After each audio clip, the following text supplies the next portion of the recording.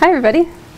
Wow, this is a huge room, and you guys are packed in here. So I'm really excited to talk to you guys today about test automation. I'm really excited that this is a combined OJUG and with conference type of talk. I think it's a really important topic to the community, and I'm glad so many people are interested in it. So we'll go ahead and get started. Just some brief information about me. I'm an Omaha native. I actually went to high school at Marion, and at the time there wasn't a ton of tech programs there. So I went into UNO thinking that I was supposed to be a civil engineering major because I liked math and physics. That changed my sophomore year. I had a really phenomenal teacher for my Java 1 program, and he kind of changed the course of my life, shifted me towards computer science. I coupled that degree with majors in math, business, and cybersecurity as well. I like to kind of poke my head and see how tech fits into other things outside of just pure programming. One of the other really important things that's happened in my life at UNO is becoming the founding president of ACMW, and I know that there's a few people here tonight who have been huge impacts on that program, Cindy Vlasnik being one of them. She was our faculty sponsor. And that group strives to support, celebrate, and advocate for women in technology, which is something that's very near and dear to my heart. So we'll do that through different conferences and meetups. We have people come in and present. So that was a huge pivotal moment in my life, moving me forward and keeping me going in tech. Currently, as mentioned, I'm pursuing my master's degree in Management Information Systems, which is MIS, and also my MBA. I'm not really sure where that's going to lead me, but we'll see. More important than that, though, I think being an application developer at Mutual of Omaha has given me some of that real-world knowledge that I've really appreciated. I was an intern at Mutual of Omaha for 2 years before I converted to be full-time after my graduation. And I've loved every minute of it. I've had a lot of different experiences there, seen a wide array of technologies, but this is kind of the place where I've settled in, and I really like what I'm doing right now. I think it's also important, I don't want to call this a fun fact, but I think it's important since I know some of you, but some of you are strangers. It's important that you kind of know me as a human being as well, and so something that you probably wouldn't find on my resume. I have pet fish named after Lilo and Stitch characters. So this is Jumba and Pleakley and Cobra Bubbles. They're my pair programming buddies when I'm at home.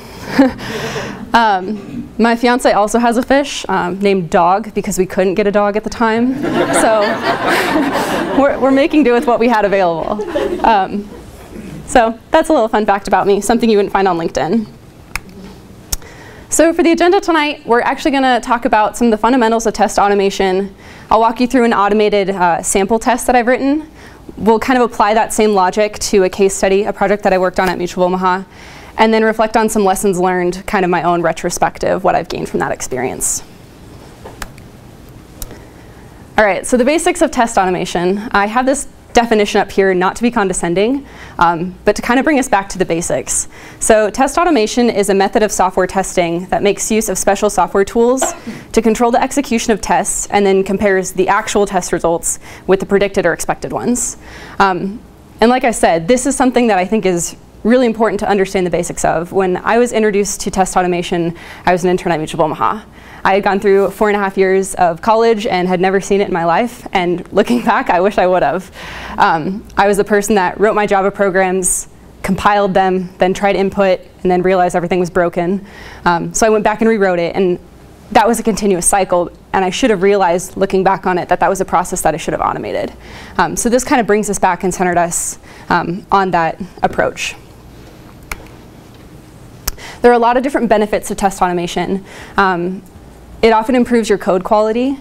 It increases the likelihood that code works as anticipated. It's easier to respond to changing requirements. And one of my favorite quotes from a conference I just attended down in Atlanta is that when you have test cases, you can deploy at 5 p.m. on a Friday and not have nightmares over the weekend, which was actually really empowering. So we take kind of each of those in turn. Improving code quality. If you write code that is testable, and you're tending to write your tests first.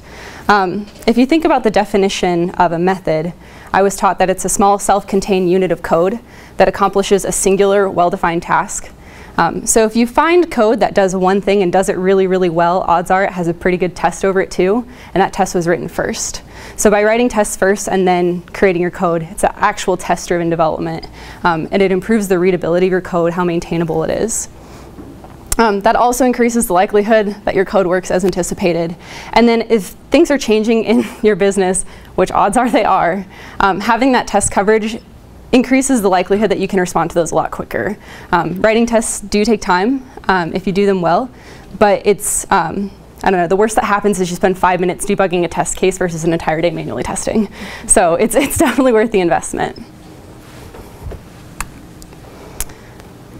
Putting this kind of test-centered approach into context with Agile, I think a lot of companies right now are striving to work in a very agile way and to produce software that's better a lot faster. So if we look at how this is kind of laid out, this is probably not the diagram you're used to seeing for an Agile approach, but it's one that I think actually really draws out the importance of testing. So in each of those concentric circles, it kind of highlights how often you should be doing something, whether it's at a release level, an iteration, and daily. At the very, very center, that circle that says continues is something you probably want to be doing on an hourly basis or even by the minute. And right there in the middle, it says test-driven development, TDD. So if you think about this diagram, the entire core of Agile is built on test-driven development. If you're not doing tests in Agile, you're probably not doing it right. And you're not getting the full benefit of what Agile can give you if you're not writing these tests. With that being said, there are different types of tests that you can write. So this is what's known as the test pyramid. And starting at the bottom, we see our unit level tests. This is what people tend to write a lot of these. And then as you go higher up the pyramid, there become fewer and fewer tests. The numbers off to the side, that 10%, 20%, 70%, those are kind of relative depending upon your project, but this can give you a general idea of how many-ish you would want to write of each type of test. So as I said, in the bottom, there's unit tests. In that middle part, there's integration tests, and then up top, there's UI tests. In the bottom, there's a lot more of them because they're cheap to execute and pretty quick to run. As you get higher up their pyramid, they're a lot longer when they run, and they're more expensive to execute. I also want to draw to the point that there is a manual testing part up there. A lot of people get freaked out when we start talking about automated testing like robots are going to take over the world. It's just not true. Manual testing will still always have a place. But we want to use it in special circumstances. So if you're really doing something manually more than once or twice, you should consider automating it. And the place that we use manual testing is when there's like a new feature that's come out or that has been created in your application.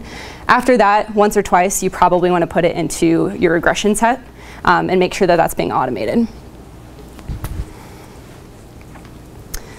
So specifically, when we looked at that test pyramid, we're going to talk about that top tier today. Underneath the manual testing, which is UI testing. And the framework that I've been working with a lot at Mutual is the automation framework called Spock and the browser automation tool called Jeb. So we'll kind of walk through each of those in turn. So Spock is a test and specification framework for Groovy and Java. It gives us kind of the structure of how we want to run our tests. So some of the keywords that you will find in Spock are given, when, and then. So the given is basically saying, I have some precondition. And then in the when block, you're going to say, when I perform some action. In the then block, you're going to say, I expect a certain thing to be true.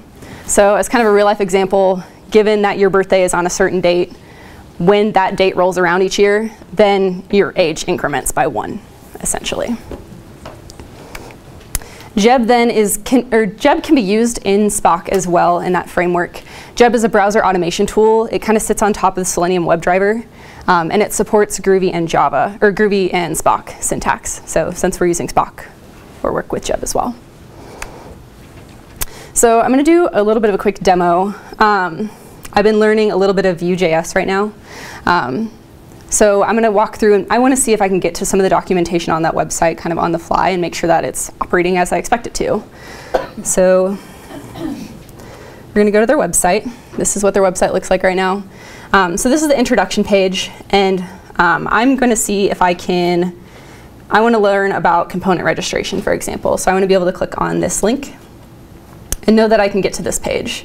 So that's something that if I was manually testing this, I would have to go sit and do, but there's a way that we can automate clicking on that link and making sure that we get to this page. So I'll show you how I was doing that. And I'm going to start, can you guys read that okay? Okay. I'm going to start with the test and then explain how I got to each step. So you just saw me, I was at the ViewDocs homepage. When I clicked on the component registration link, then I was at the ViewDocs component registration page. You can read that in pretty much English and know that it makes sense.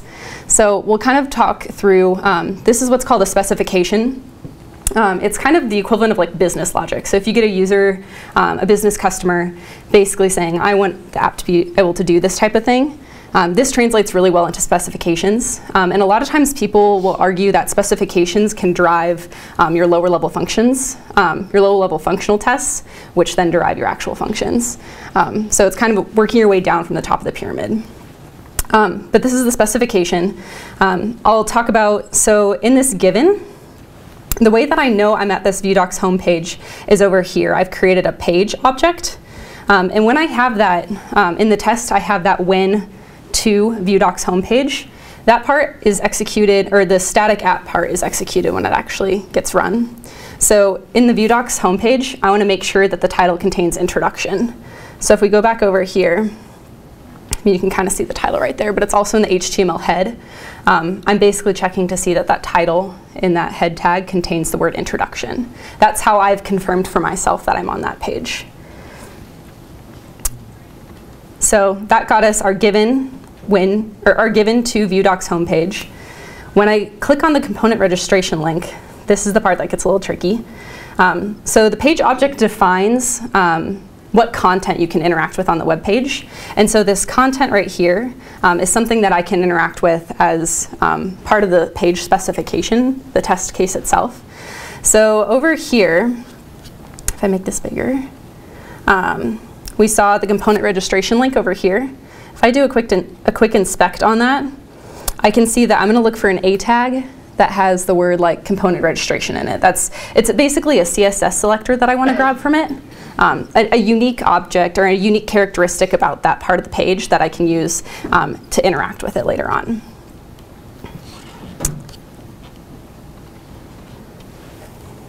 So that's what this part does. I've defined the content on the page. I've named it to be component registration link, and I'm looking for that A tag with the text that contains component registration. That's essentially what that part does. So then back at my spec, I've gotten to the ViewDocs homepage. I can click on that registration link, and then I want to make sure that I'm at the ViewDocs component registration page. Defined another page object over here. It's very similar to the home page. It just checks to see that instead of containing the word introduction in the title, it contains component registration. So that, whoops.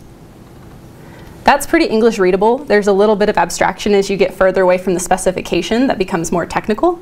But it can allow for some really cool collaboration between BA level and dev level. If the BA can read this and understand what's going on in your test, that's really cool. I'll talk about that later on with the case study, how we had some really cool turnouts from that. But we can see this execute.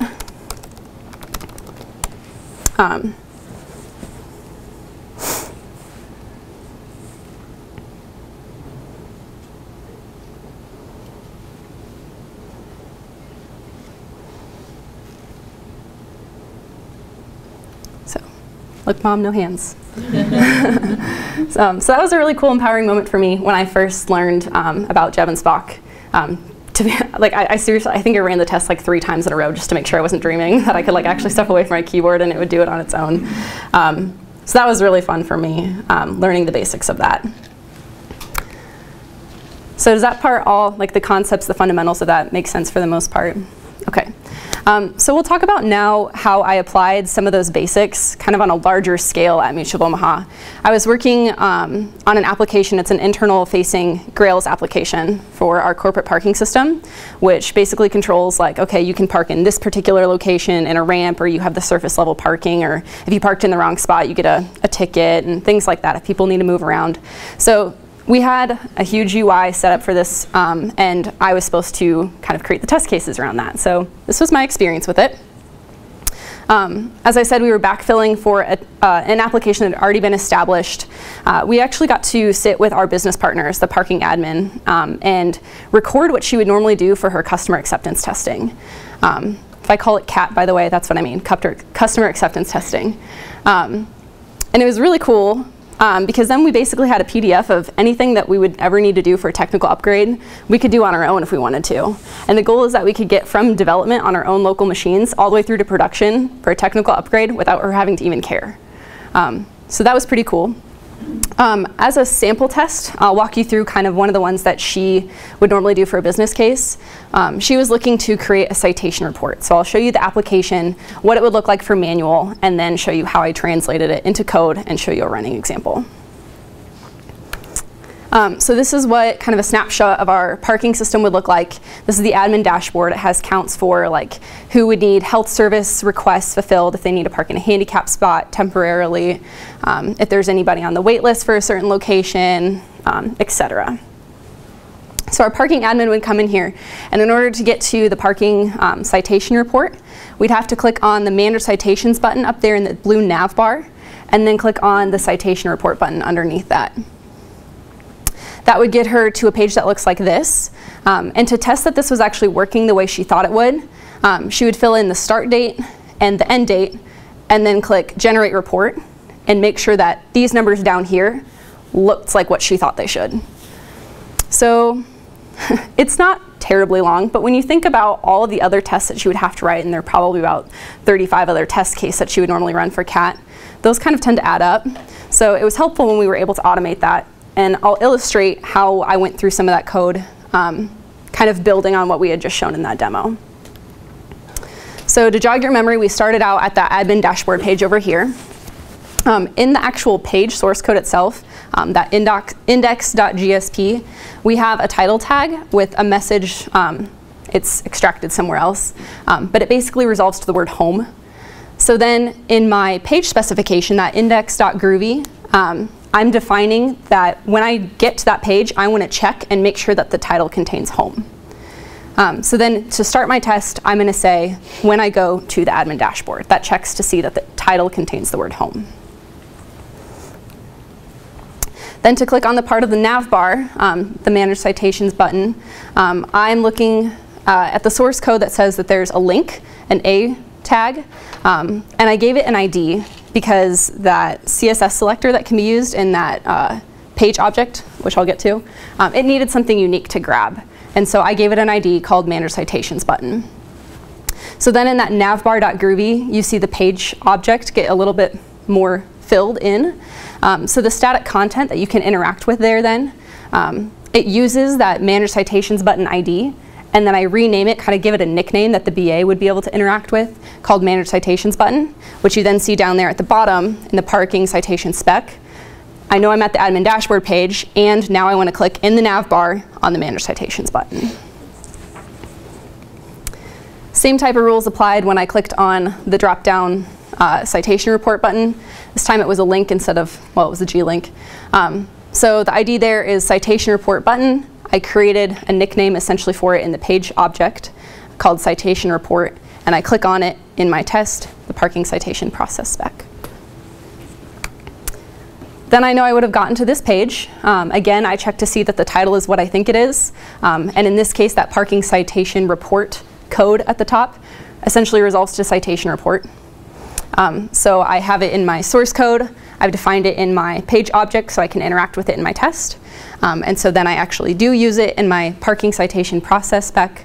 So I've gone from the admin dashboard, clicked on those steps in the nav bar, and now I'm at the Manage Citation Report page. I fill in the start date. There's a text field for that.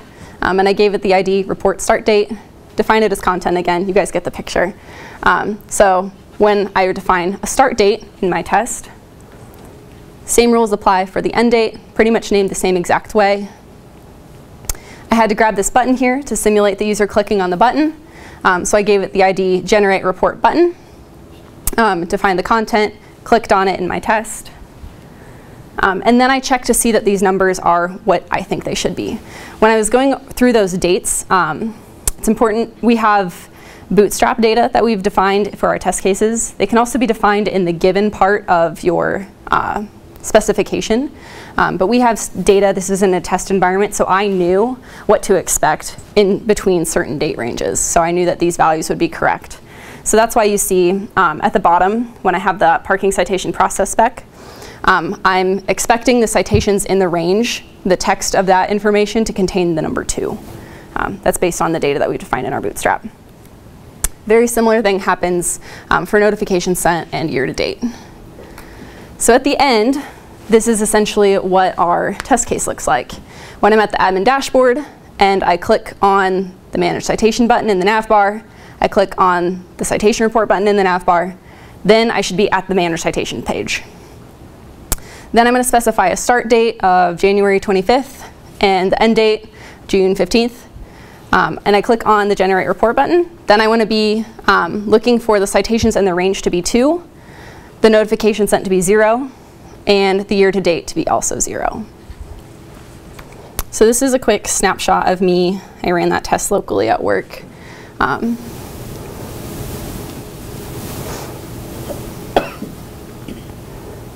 So it goes a heck of a lot faster than a user might normally be able to do it, and it's probably a little bit more interesting than the demo that I did earlier. It shows some typing, shows some clicking, and it's a very real business case for us. So the cool thing about these tests, writing those tests, they get run every time we check in our code to Bitbucket. So we know that anytime we push information out, that essentially our parking admins are cool with it. We have a lot of different steps in there. We have the initialization step, the build step, static code analysis, a snapshot, a release candidate, and a release as well.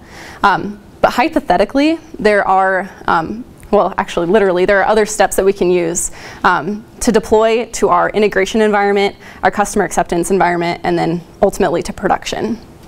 So at that point, there's really not a lot stopping us from experiencing real DevOps.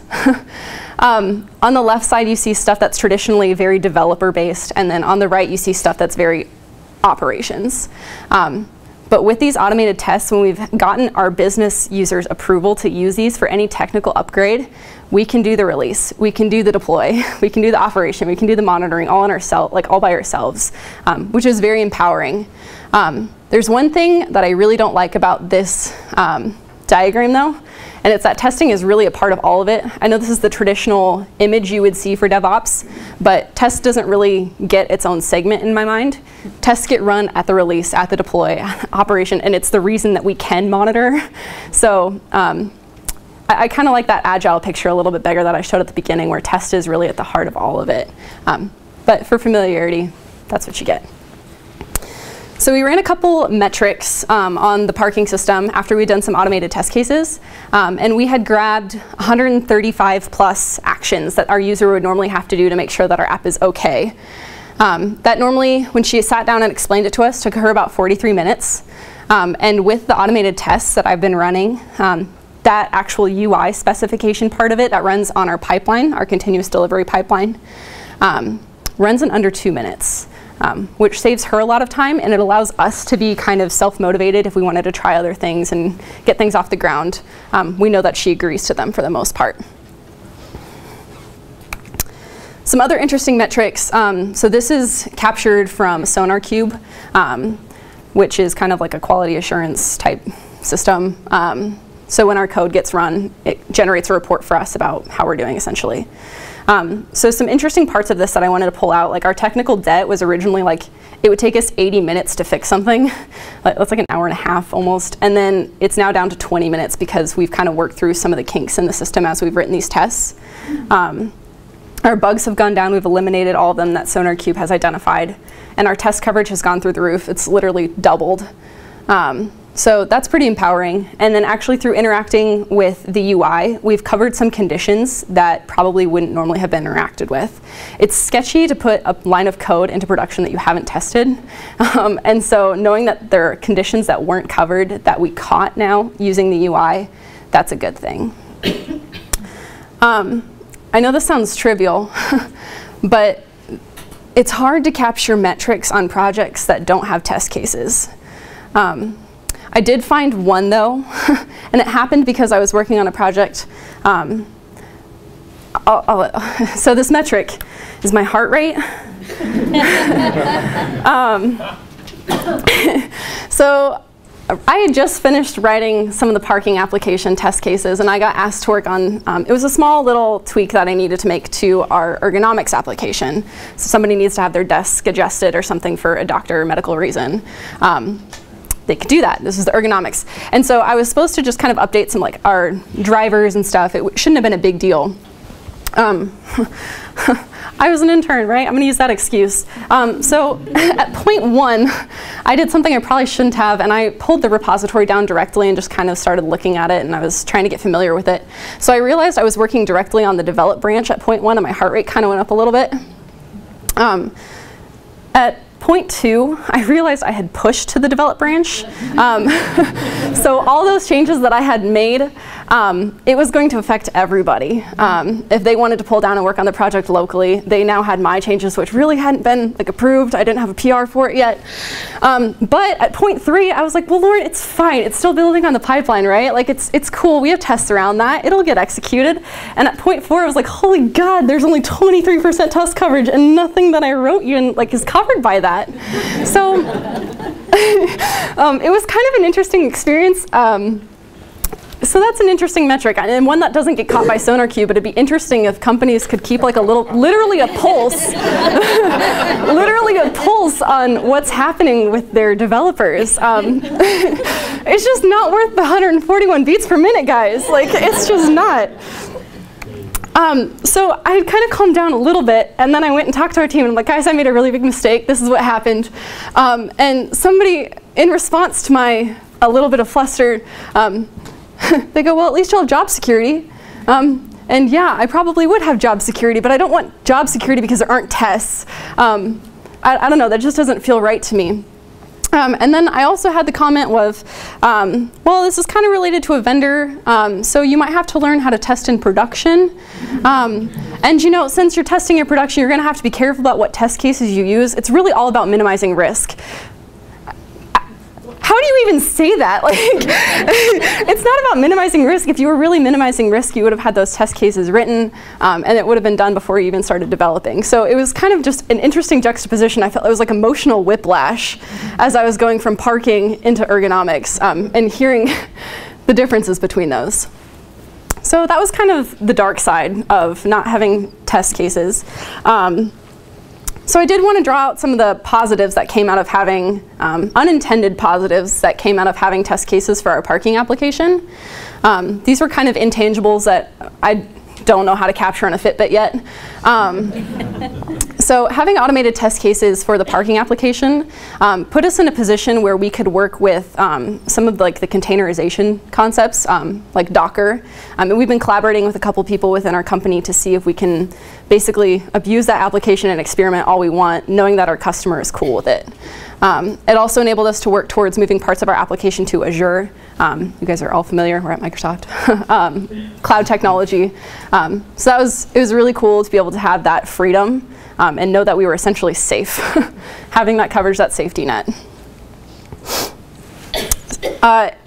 So there were other considerations that we ran into as we were working through that parking application that, as an intern at the time and still even as an application developer, I found to be kind of interesting. I think they're concepts that might plague people as they're starting to write test cases more and more.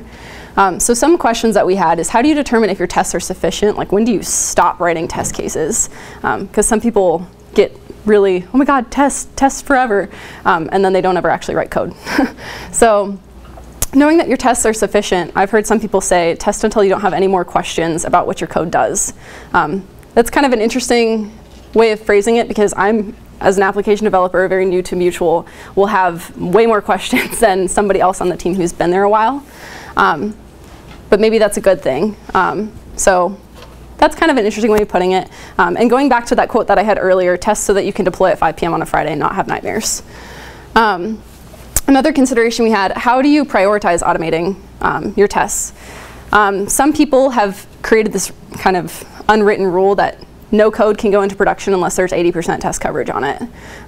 It kind of depends, again, on your project, what you guys want to decide is a standard for yourselves. But it's important to actually make it a priority, your definition of done. Nothing goes into production unless you have something there that says we've tested it enough.